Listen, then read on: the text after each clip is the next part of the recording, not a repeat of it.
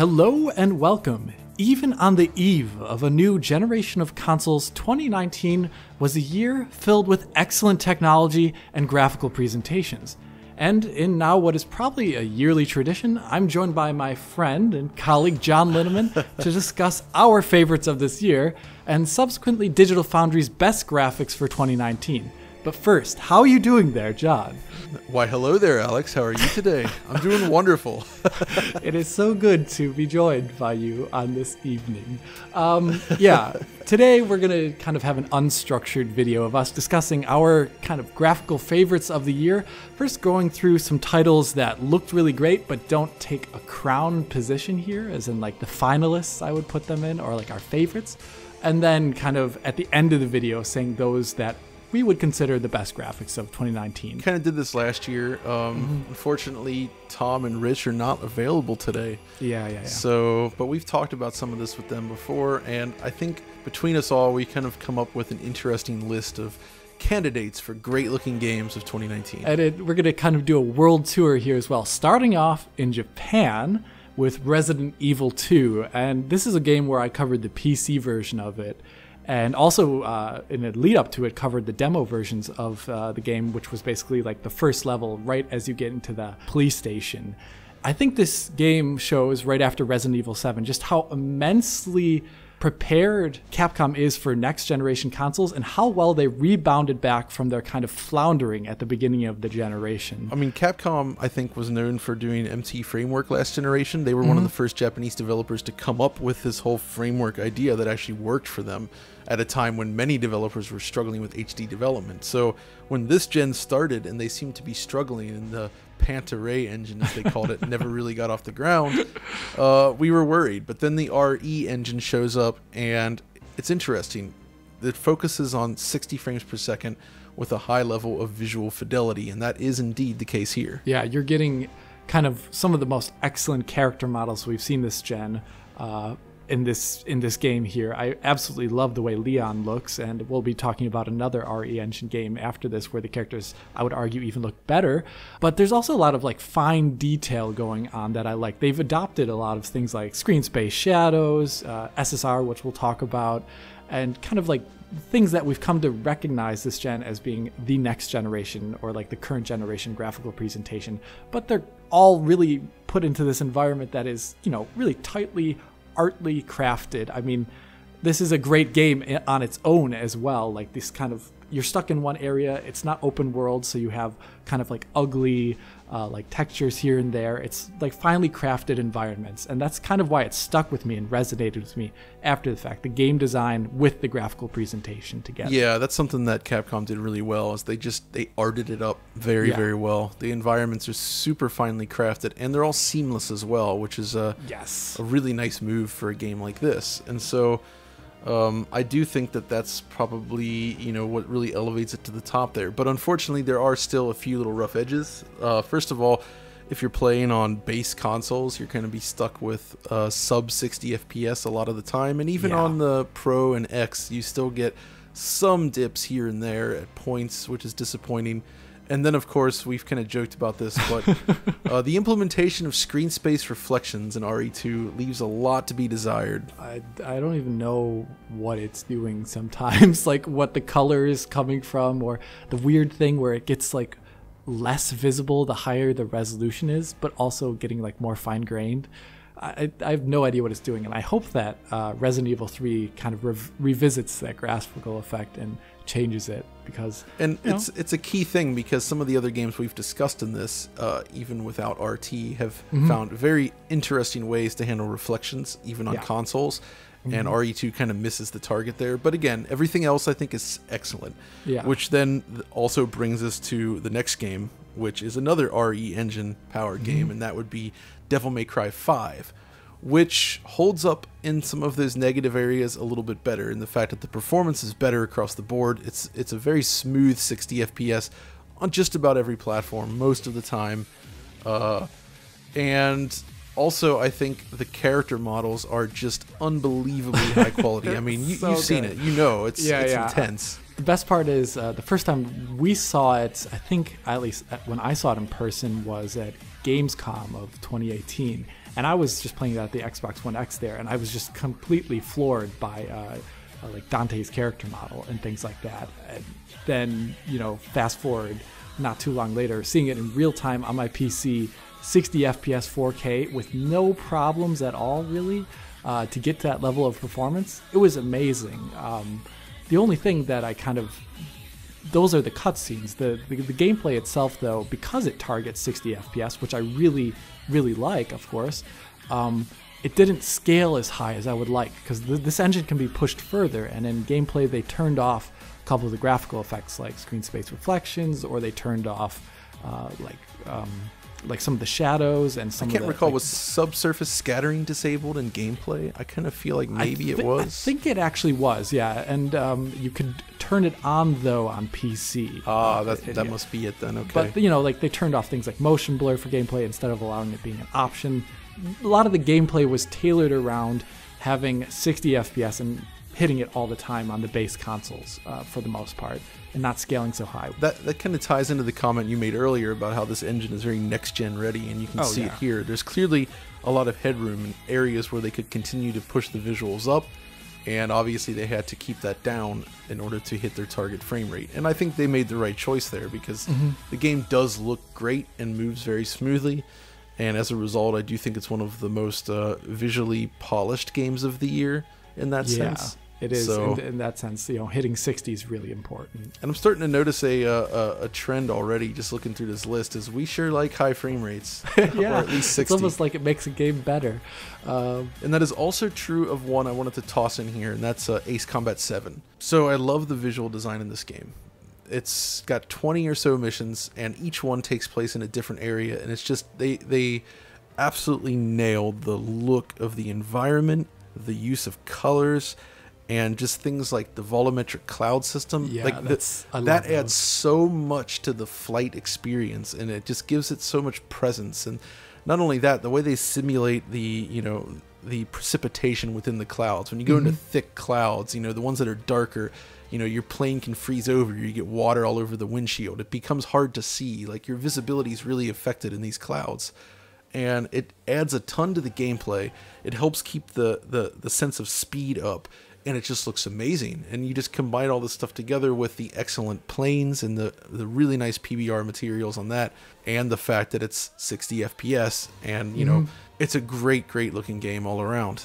The one thing that I remember really liking was kind of like the detail for the cockpit itself. I'm like a stickler for tiny little mechanical details of game, of like the way machines look and run, and I always thought that looked so good in the game. That's a good point, actually, because this game also has 3 VR missions, right? And it's only 3 missions, but man, they're good. Like, the VR in this is, aside from Boneworks, which is one of my favorites of the year, this is one of the top 5, I'd say, where it's just the immersion level and looping around in VR is incredible, but it's the detail in the cockpit that really stands out. Like, all the little gauges and buttons and the detail there, it's all retained in the VR mode.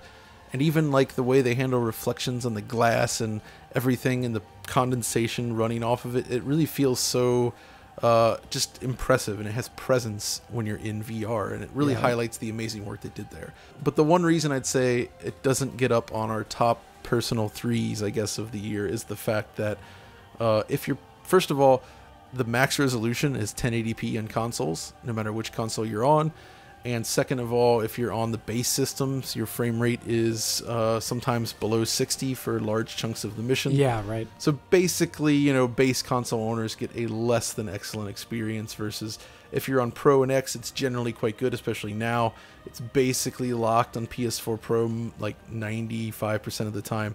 And then, of course, on PC, you can push it even higher. So it's not perfect in that sense, but I think what they've achieved here is great, and it really harkens back to the old days of Namco, when they were really pushing visuals both in terms of tech and style, and they really show that they know their way around Unreal, which is what it's powered by.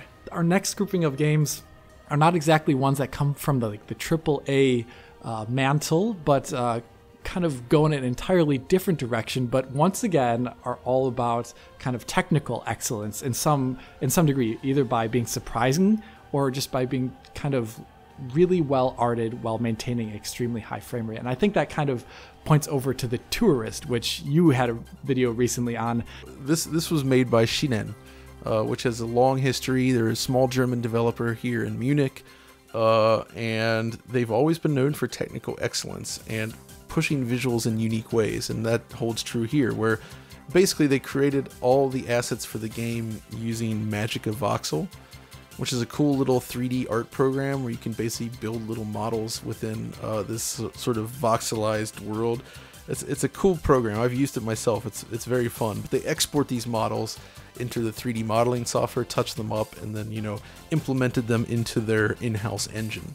It's not just like Minecraft where you just have these basic textures and such. I mean, aside from RT Minecraft, of course. But here, it's like they apply a lot of their modern shading techniques and other features that their engine supports, and they combine it with these really, really intricate little voxelized models. And the result is just really, really striking, I think, that with this beautiful animation, really just great visual design and tons of small details. It really is like 3D pixel art, which I love. I really appreciate it, and I think one thing I remember at the show so much that I appreciated is we had just come off the back of playing games that were at 30 FPS, or some of them were sub 30 FPS on the Switch that we were trying out, and then you come over to this, which looks crisp and was not missing a single beat at 60. I captured like 2 hours of frame rate analysis, and I found exactly 2 frames that were missed. 2. That's insane. It missed 33 milliseconds total is how many times it dropped. That's it, which is remarkable. If I saw that in a PC release, I would say it's the second coming, probably. It's not a common thing, and that's that's clearly what these guys are about. So I appreciate what they're doing there. Cool little visual design, and yeah, just super, super stable performance. But the next game is one that I had only played recently, but I think you covered this back in when it first came out, and that's Plague Tale Innocence. Yeah, this one is cool because I hadn't really heard much about it beyond kind of reading like forum titles of threads about it and just kind of ignoring it, going over it, not really paying attention until I saw requests under a couple of our videos to take a look at it. And when I did, I was kind of wholly surprised at the quality of the graphics I was seeing while playing this game. And to hammer that point home, about until 1.5 hours or 2 hours into the game, I was completely convinced I was playing an Unreal Engine 4 title, just without motion blur. And then to read up on it online that it was proprietary technology that is basically driving the game's visuals, and coming from a small studio, I guess, in Bordeaux, France, it's really high achievement, I would say. There's a lot of graphical kind of flourishes in this game that look incredibly well, like the baked indirect lighting in every single scene, like in the church, or just when you're outside and you can see it kind of like nestled in the corner of an area, you can see a bounce of light. It just looks really fantastic. And then kind of the character models on top of that, it's a lot for a small studio to make character models that emote in a way that isn't creepy, I would say, and also, that just are just really well done. And the game, obviously, they're not perfect. They don't have all this time and budget and money to do such a thing, but it looks really, really good for the kind of scale of the game that it is, and it plays in a way that is, enjoyable, where it lets you take in the sights and the sounds mostly, and I like that a lot. It's kind of like an example of, you could say, a smaller, almost indie style or independent game that feels almost like a AAA game in terms of the visual quality. It reminds me of the original Hellblade in that sense, which was made on a smaller budget. It's that same kind of thing. It is basically in the same realm, I would say, like this AA kind of thing that people will talk about sometimes. And I'm really curious also how that kind of experience will go into the next generation, because obviously with new GPU power, new CPU power, will they keep increasing the fidelity of their games if you're a smaller studio? Will you look at taking over and using Unreal Engine 4 instead of developing your own at that point like they did?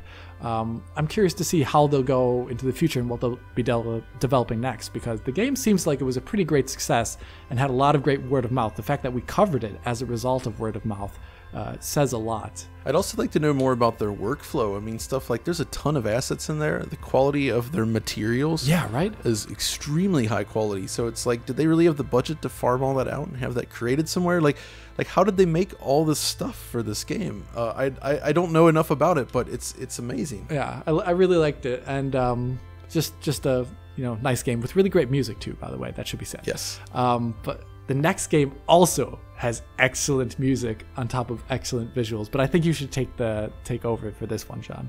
So I think both of us played this, and both of us love it, and it's Ion Fury. Yeah. From 3D Realms and Void Point, and it is a build engine game released in 2019, and I think that says it all. Basically, what they've done is they've gone back and created a new game using an old engine, and not just using the old engine, they've actually pushed this technology in new ways and have produced essentially the ultimate example of, dare I say, the 2.5D. I mean, I hate using that, but you know what I mean. I know what you mean. Of that style of game. Mm-hmm. And it's like they take the art form to a new level. So you have, I guess, 4x resolution on all the sprites and things like weapons and whatnot. So the artwork is arted up to be sort of 640 by 480 as a virtual resolution. But obviously the game can run much higher than that. And then just the quality of the textures and everything, it's really great for the engine. But what I really love about the visuals here is the way that they use sort of define different sectors and colors to simulate the things like real-time shadows and stuff, baked shadows, I guess you could say. They're simulating shadows. There's not real shadows here, but they simulate the effect of light pouring out of corridors, spilling around the corner, and just generally, interacting in a way that you might expect light to do, but obviously none of it's real. It's just colored. They just divide up sectors in such a way to create these fake shadows and effects, and it requires a lot of forethought and just really a careful attention to detail, and I love it. It's phenomenal. Yeah, that level of attention to detail and kind of striving to maintain what made a game from that era look visually pleasing and feel good to play. I mean, the game feels excellent to play. It's one of the best playing games this year. And then kind of up-resing it and keeping that style while not going out of bounds. This adheres to it in a way that has reverence for like the source engine, I would say, that's behind it, and also while looking better. And I don't think that was an easy feat. So yeah, that's 6 games that I think they look excellent, top-notch visuals of the year. We were impressed with either the tech, the art, or both. But we had to come up with our own personal top 3s, and that's where things got interesting, because number 3 on both of our lists ended up basically being the same game. And this one's interesting because it's also technically kind of an old engine in a way, but also very new. That's Quake 2 RTX. So this is the ray traced or path traced version of Quake 2 that was released this year. And if there's anything that showcases the power of good lighting and the capabilities of path tracing, it's this, because you have simplistic 1997 character models and scene geometry, but when you combine it with these new textures and you introduce a path tracer into the mix, the results are pure magic. When path tracing occurs, there's kind of this magical moment where your brain starts to expect things that you actually see in the game world. Usually you kind of have like this suspension of disbelief regarding graphics. But when you finally see like a reflection where it should be no matter what, because that's how real life works, you're immersed in a way that is kind of, I don't know, it's unparalleled. And this is happening in a game that is so uncomplex regarding the models and textures that you're looking at. And it's one of those first times in a while where I just spent a lot of time just playing around with the graphics in a game. I don't do that really often. Games like Crysis did that to me, where I just kind of play around in a sandbox way, trying to figure out how I can break it or how I can make it show off really cool things. And that's what I always tried to show off in the videos that I did on Quake 2 RTX. And I was just floored by it. And I can't wait to see what this NVIDIA Studios, was it Lightspeed Studios, is going to be doing next, because Quake 2 RTX is kind of probably a building block and a learning lesson for them about how they can do this well and efficiently. And it's excellent. That's all there's really to say about it. It's excellent, and I'm happy it exists. it's really striking just how realistic it can look considering the abstract nature of the art. And just, sometimes when you see the sky and the way it plays off the surfaces, it almost tricks your brain into thinking you're looking at something real, like a model of Quake 2 that exists now in the real world or something.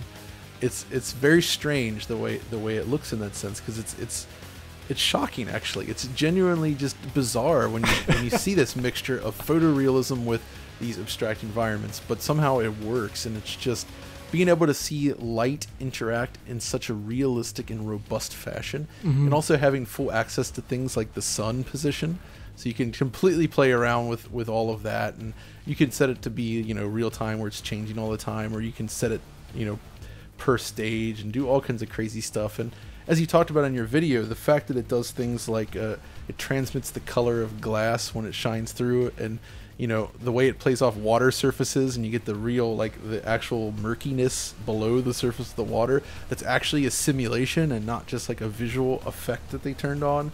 It's nuts. With ray tracing and path tracing, obviously, as an extension of that, we're finally moving into the era where things are not just being emulated anymore, but they are simulated out of a system, and that the results you're seeing on screen are as a result of just how materials will work and react.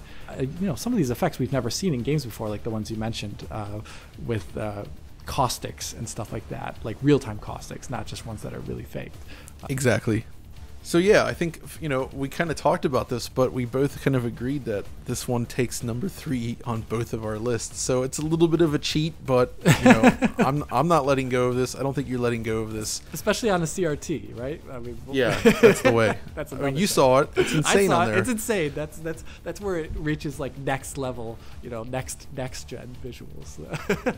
Exactly. So number 2 then. You want to go first? Or you want me to go first? I'll go first, John. All right. So what's your number 2, Alex? My number 2 for this year basically is one that I covered in August, or starting in August going into September, and that is Control, a game that I wasn't actually too excited about beforehand because we didn't actually get much hands-on time with it ever, other than you checking it out. I think it was at E3. That's right. Yeah, and so I wasn't really super excited until I kind of loaded it up, played through the first like 2 to 3 minutes of the game. I knew I was going to be excited because of the ray tracing stuff, but then I actually started to enjoy the game itself and realized how the ray tracing angle of it just made it all that much better.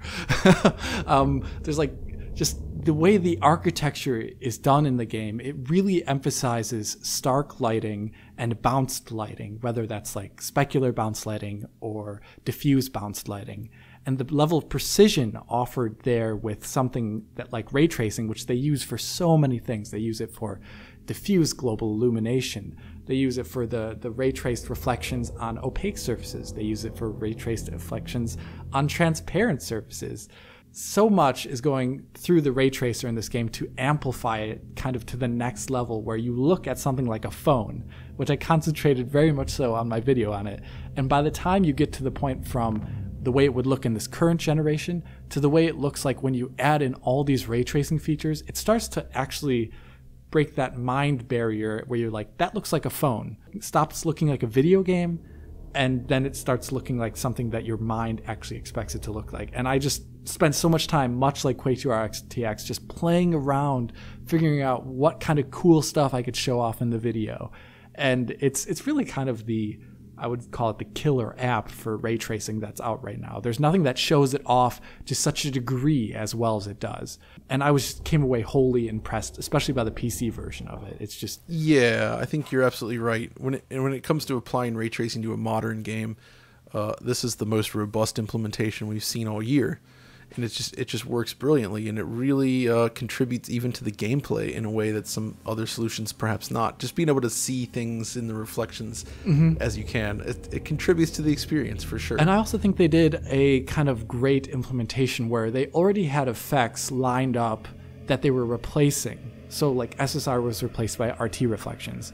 They had a GI, but it was replaced by a modification of that GI with ray tracing. So it kind of slotted in over and to the side of what they were already doing. So it worked really well within the artistic pipeline. I also want to say then, you covered the PC version, but I covered the game on consoles. And while it launched in a rough state, it's been patched. It runs much, much better now. But the main thing I want to say here is that even if you're not running with ray tracing, this is a gorgeous game, and it's gorgeous on consoles as well, which speaks volumes of their Northlight engine and what you can achieve with it, especially in the fact that rather than using cube maps like so many other games for reflections, they actually used signed distance fields to pull off, it's very low res, but it delivers more accurate non-SSR reflections, and because of this game's reliance on reflective materials everywhere, they kind of needed a solution that didn't completely break apart or require quite as much like arting up, so to speak, that you might with like very carefully placed box projected cube maps. So I think it's great that they were able to deliver such a strong visual experience on all platforms, but yes, especially the ray tracing implementation is really, really phenomenal. But things that look so good across all platforms there are the effects work in this game, which I didn't even talk about. This game is where you could just blow everything up with the sparks going everywhere, debris flying everywhere. I love it when you pick up like a rock and there's tons of tiny little satellite rocks around it, like from a chunk of concrete. It's just in motion. And I bet in slow motion it looks even better. It's one of those kind of Matrix style games, and I just thoroughly enjoyed playing it and reviewing it as well. Excellent. For my number 2, I had actually considered Control, but what I ended up going with is I think perhaps the premier Unreal Engine 4 title of the generation. Yeah. That's Gears 5, which I think really shows what can be done with just such a sharp engineering team. Basically, Gears 5 delivers just an unbelievably gorgeous game with huge, beautiful environments and just tons of detail. And it does so on Xbox One X at mostly 60 FPS in all modes. And even on the base Xbox One, you get a locked 30 FPS in comparison. So, but really, the thing is, though, is we've seen a lot of Unreal Engine games this generation, including one that released right after it, which was Borderlands 3. You compare them, you see something like Borderlands 3, it's much lower resolution, it runs so much worse, it lacks so many of the fine touches that you get in Gears. It's just not there, and I think it's interesting. It really shows what it takes to design a game around such a smooth frame rate with such a high fidelity. I mean, they definitely sacrifice things like there's not tons of physics interactions, for instance, in there. It's the same kind of sacrifices that id had to make with stuff like Doom 2016, where it's like, okay, we have to target this high frame rate, so some things have to give, and since the consoles have relatively weak CPUs, they made the choices they did. But I think those choices have resulted in just an absolutely beautiful game. Also, for me, who covered the PC version, it's one of the best PC versions of a game I've ever played. I got criticized for calling it a port, but I think that was just kind of like a misnomer at the time. It's the way I've called games for a long time when they move from one system to the other. But this was obviously developed simultaneously on PC, and it shows, no graphics menu is nearly as good as theirs.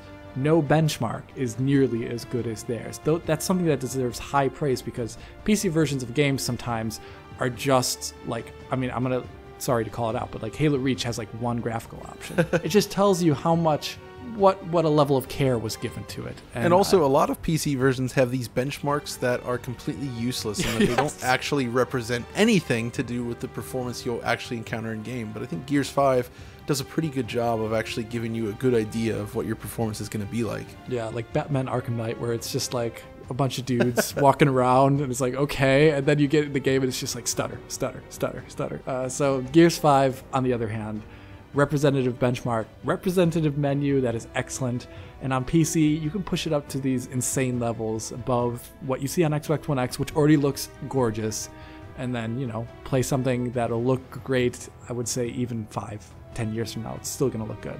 Oh, and on top of that, I want to compliment Gears 5 for, I think, the best implementation of HDR of the year. Which the HDR in this game is unbelievable. It really is next level in terms of just how much it adds to the game. The difference between the SDR and HDR presentation is vast. So I was very happy to see that, because even in 2019, there's still a lot of games that either ship without HDR or they ship with a poor implementation. But okay, I think it's time to get to our number 1 picks for each of us, and I think I'm going to let you go first since we just got done talking about Gears 5. So yeah. This is the official Alex Battaglia, friend and colleague, number 1 pick of the year. So what is the best looking game through the eyes of Alex Battaglia for 2019? I mean, through the eyes of me staring really close up to a screen, that would have to be Metro Exodus. There's so much in this game that I like from a technical level. I absolutely adore the way the kind of like the gun combat works and the way it animates and the way they spent all this time to work tessellation into their art pipeline on PC, where unlike many other studios, they actually develop their models with tessellation in mind and not as an afterthought. Yeah, they completely avoid some of the artifacts that I've seen in tessellation implementation in the past. Yeah, I mean, you can just look at Stalker as an example of it not being done really well. A game made by devs who also worked on Metro games, where, you know, you look really closely at like Artyom's hands, or you look really closely at a gun, or just any object in the environment on PC with tessellation on, and it's just like, there's no triangle edges there. Oh, my favorite thing is when we were playing it recently and we looked at that door handle, you know, the big rotating wheel, and the shadow itself is derived from the non-tessellated model, and you could actually see it had all these hard edges, whereas with tessellation it was completely rounded. Yeah, I love that kind of stuff. And, you know, then you look at some like the effects works, how they use like physics for their particle effects and a lot of their sparks and smoke. They're moving into an open world here for this game, and that was very new for the studio. And it's still, especially if you get kind of like to the later levels that I think take place in like the RLC area, they hold up really well for being a studio's first open world game in terms of how the graphics hold up there. And then you go over to something like the GI implementation of this game, which... Oh yes, the coup de grace. Control's GI is a modification of a semi-static GI that they started in Quantum Break, but it still inherits the limitations of that, so you can see like bleeding through in some areas. Metro Exodus, on the other hand, is fully driven by their ray tracing, and I don't know, there's like a lot of scenes where I was playing the game and I was playing it primarily with ray tracing on. I was thinking, wow, this looks really great and natural. And then I switched over to, you know, the standard rasterized kind of voxel-based GI they use for their regular game as it is found on PC and consoles. And it was just a generational difference in some scenes where I'm just like thinking like, wow, this is excellent looking. Just the amount of detail you get on the models and on the materials when the lighting is done correctly. There's something about it that looks tactile and just wonderful. But you know, there's like a lot of reasons why it looks so different when you turn it on and off in a game like this. It's targeting a real-time day of night cycle, which is really hard to get good indirect lighting in for a large open world game. So, you know, the difference being so much more stark in this game versus one that would use like baked lighting, it comes with the territory. But for me, I think on top of the GI, on top of the way the graphics look for the models themselves and the animation with the motion blur and like the great lighting effects, this is my kind of 2019 best graphics. And but it's right up there with Control. For sure, and you know what? I can get behind that. Metro Exodus is a gorgeous game. But okay, I guess I kind of want to talk about what I felt was the most visually striking game of the year. I'm going with Death Stranding from Kojima Productions. So this is a console game. It is obviously lacking things like real-time ray tracing, though it is getting a PC version, which will be interesting. But the thing about this, though, is I feel like this is the perfect fusion of the really smart Japanese artistic aesthetic combined with the top-tier tech of Guerrilla Games' Decima engine. Yeah. And when you put those two together, the results are just phenomenal. So there's multiple sort of tiers here. First, there's the character side. The character rendering, I think, it's really top notch. So they actually used a lot of real actors for this game as the models, and those, you know, they did the full performance capture on a lot of these scenes, and the models that they selected and the people in this game are atypical looking for a video game character. You know what I mean? Like, they have a unique look to them that makes them feel really unique, and it's just the sheer volume of detail placed into every model. The way that, like, each one of Norman Reedus's sort of like his facial hair, you'd have some gray, some brown hairs of different color, as you might expect, of different lengths, and there's some of them are, you know, a little shorter than others, and the way, you know, just the eye rendering is done, and just the skin and the arm hairs, and the way, like, they get goosebumps in certain situations, and the way you can see sort of all the veins and, like, the crinkling, and the way they did that, like the textures they used to sort of simulate the skin folds, which is a common thing now, but it's so expertly executed here, just in terms of artistic quality. For me, Die Hard Man is probably one of the best looking character models of the entire generation. Oh, I mean, my that one gosh. shot that I looked at in the trailer where he's like staring there with the mask on, incredible looking character model. And they love to do close-ups in these scenes, which really shows it off. But then there's this attention to detail that you get throughout. So this is both in cutscenes and gameplay, but they often love to sort of zoom in and show very specific, peculiar, complex actions. And even, like, this is especially true in cutscenes, they love to zoom in on the smallest objects you could imagine. And they are rendered with the most insane detail, and you're like, they actually spent time ensuring that all these little things looked perfect, and I love it. And also stuff like the way, like, when you're in Timefall, the way the plants sort of sprout up from the ground, they turn brown and then they die, and it kind of creates this cycle. And the way, you know, the water splashes around, or those hands from the BTs, when they make those prints and they sort of like push down on the ground, sort of deforming the terrain, and then that weird black liquid fills up in there. Like, how did they do that? And they did it all in real time. Like, those types of details are just phenomenal.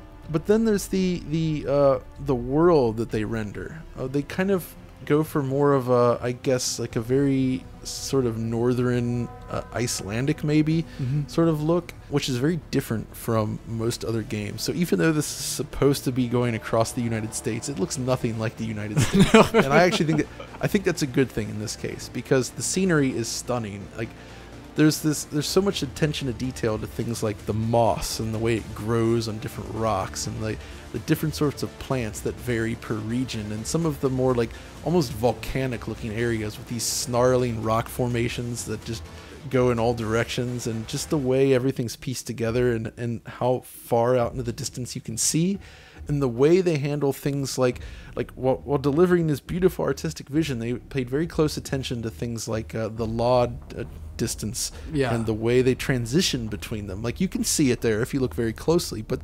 they've done it in such a way that it's actually kind of difficult to see it happening unless you're really looking closely.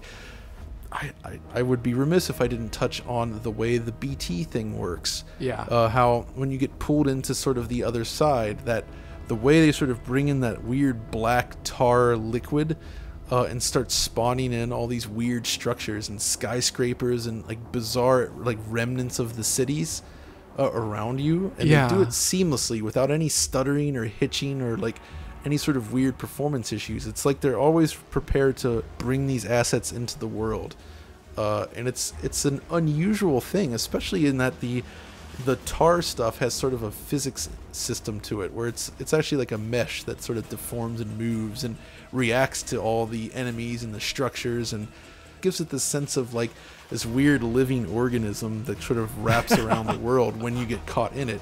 And then when you manage to escape, it all just sort of like seeps back into the ground. And I've never quite seen this weird like transition between two different worlds in such a way. It's very dramatic. Yeah. And so all this is to say that I love the way this game looks.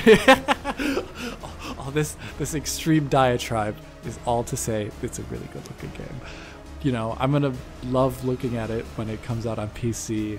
Yeah, you know, and it's also worth mentioning that Death Stranding has really excellent use of checkerboard rendering. Oh yeah, that's a good point actually. Like Decima's like king of that, where it's not technically like the full native 4K image, but it sure looks close. Usually you see like hair looking really weird in checkerboard rendered games, and in Death Stranding it looks surprisingly good. You know, like really holds up. I agree. Yeah. So our top 2 of the year for us, Metro Exodus, Death Stranding, excellent looking games. Everyone should play them if they can, if just not to check out their graphical excellence. And John, thank you for joining me. This is our last video, I think, before the year starts up again. I'm not sure when it'll be posted, but it was a good year, and I cannot wait for the next one. Likewise, so it was fun to chat about it, and yeah, it was an exciting year. We made a lot of videos. I think something like 261 videos, possibly more at this point, between the 4 of us, which is nuts. But next year's going to get crazier because we have new consoles launching, and possibly some other stuff. So keep an eye out for that. Keep an eye out for it. But yes, hopefully you in the audience enjoyed this video as much as we enjoyed talking about it. If you did enjoy it, hit that like button and subscribe to the channel. If you're already a subscriber, then consider hitting that little bell in the corner to be informed as soon as Digital Foundry posts a video. If you want to talk about John or myself about our picks or what your picks are for best graphics of 2019, write a comment below or follow John and myself on Twitter. And as always, this is Alex saying Auf Wiedersehen und... I sure like graphics without compression artifacts.